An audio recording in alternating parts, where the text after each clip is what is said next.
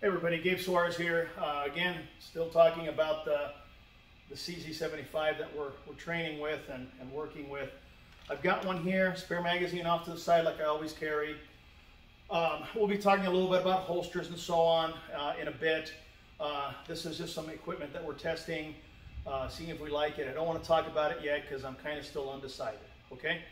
In any case, so I talked about the traditional double action pistol, DASA, whatever you want to call it, in general, and the CZ-75 in particular, have three methods of operating.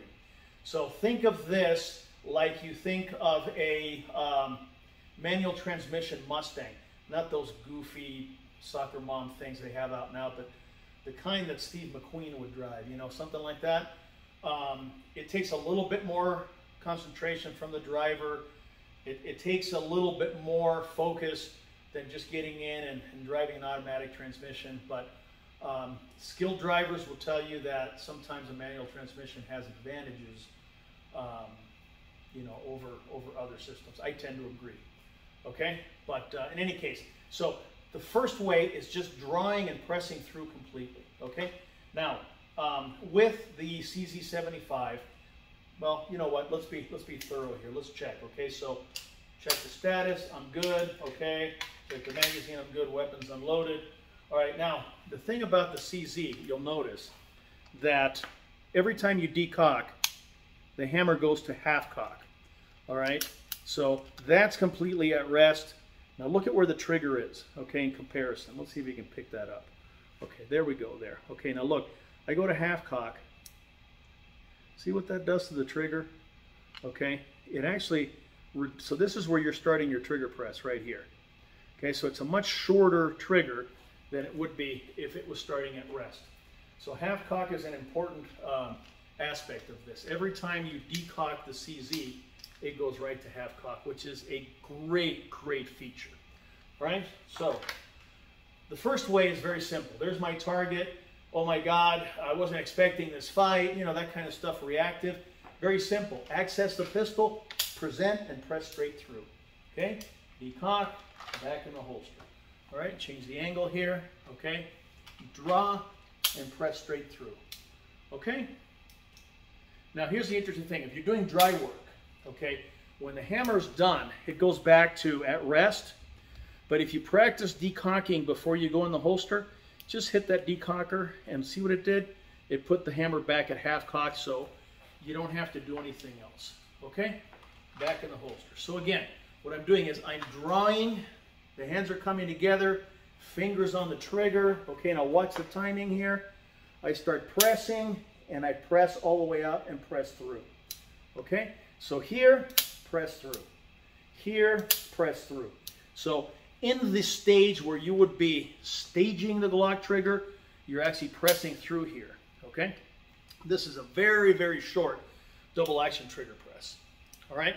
Okay, the second one, for a little farther away, maybe you have a little bit more time, you want a little bit more precision, access, present, and stage the trigger, and then let it break, all right? So what you're doing is, you're pressing out, see where that hammer is? Almost all the way back, and then letting it go. Okay? So you're pressing out, staging. Am I good? Yes, I am. Break.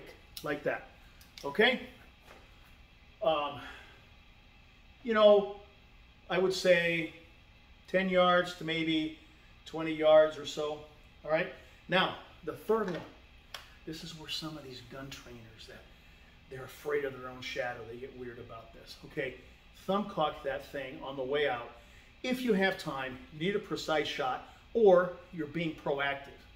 Okay, there is reactive and there's proactive. Reactive, he's right on top of you like this bag over here. Okay, you know what? Just draw, press straight through, and don't worry about it. You have a little bit more time. You don't quite, maybe you didn't remember to thumb cock, or you don't have time to do it. Press through. As soon as you're reaching that full extension, pause for a second, verify you're on target, and then press straight through. Okay, the last one. You draw, and then as the hands would come together, my thumb hits the hammer. You see what I'm doing here? The thumb hits the hammer. So as the hands start to come together, I hit the hammer, I thumb cock, and then I press straight out. Okay? Just like that. Okay? The hands come together, I thumb cock, and I press straight out. Okay? It's very quick. We'll be doing this live in a few days. We've had this monsoon storm. It's been raining for 3 days here. You know, if I went out to the woods to shoot right now, I'd probably be in quicksand. So I need to wait for all of this stuff to settle before I go back out there. But in any case, as the hands come together, I thumb cock and I press, okay?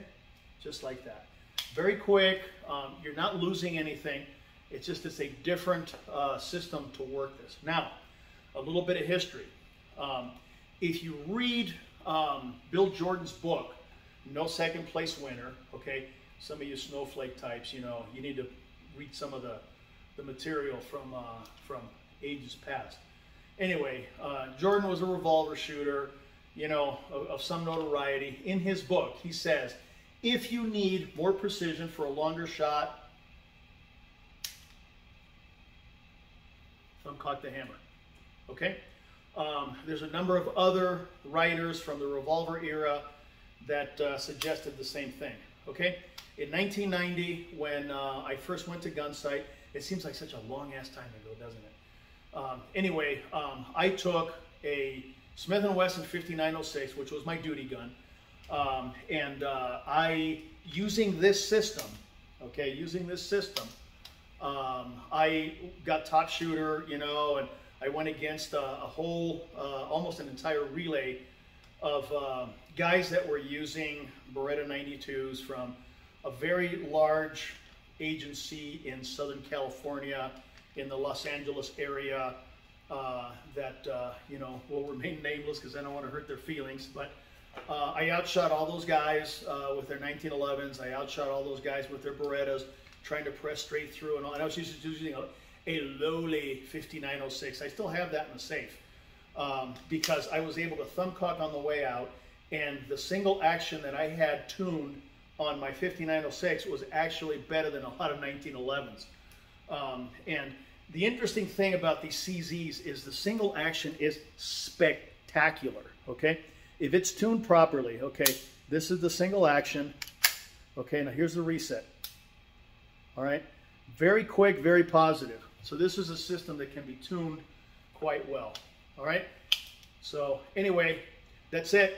The 3 ways to run the double action pistol. Maybe we'll call it, start a new trend, the triple action pistol. You think it'll catch? I don't know, maybe. Anyway, exciting times, guys. Okay, see you on the range.